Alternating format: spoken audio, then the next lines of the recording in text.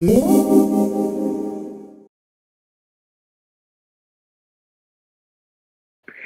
that's so great because I was thinking about this. Like even like when you mentioned Bachman's name, I know that you kind of found out about me through the Apologetics March Madness thing that happened last year, and is happening now. And I remember in it was towards the end. There was this guy that was tweeting that was like Ravi scam. It was talking about just how like Ravi's this terrible person and like all these things. And I was like, this guy just has it out for Ravi. So I was like, I just blocked him. And I was like, I was just done with it because I just assumed that like these things were false.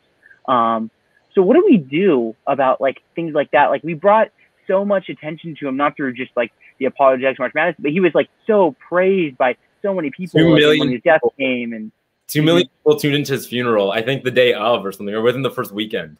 Like those are outrageous numbers. Yeah, Zach, you're right. I met you through last year's Apologetics March Madness. Yeah. On our team posted the link to vote on your Twitter, and they said, "Hey guys, like Ravi is in the the final weeks of his life. Like let's make sure our guy wins." And so all of us apologists were like saying it to our siblings, our parents, like vote for Ravi, and he won. And we were so like people were like, "Yes, like this is a fitting end to a race well run." Yeah, that's how I met you, and then I was so honored when you had. I think you said you committed to the first week after Ravi's death that every tweet you did would have the hashtag "Thank you, Ravi." Yeah, and yeah, I was just like so like I don't know who Zach is, but I trust him. He's a good dude. Yeah, and yeah, then months later, I got to FaceTime with Steve, Max Baker-Heitch, RZM apologist and prof at Oxford.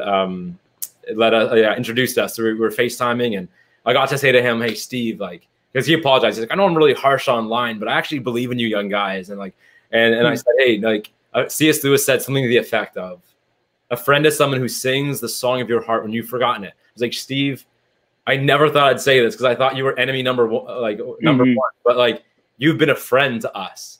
Christians have called us to truth, to integrity when we were ignoring this stuff. So you're a real friend."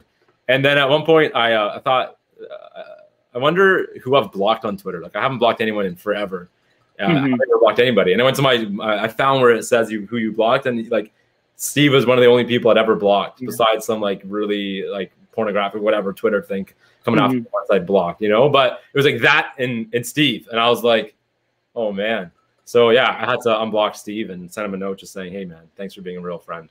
Another example is like Julie Royce is someone, the Royce Report at RZAM. I didn't know of her until I joined the team, and pretty quickly I saw, oh, this is someone who's so committed to defaming the gospel, because she was someone who was like advocating for Lorianne Thompson, Shirley Stewart, another survivor of Ravi's who came forward while he was still alive.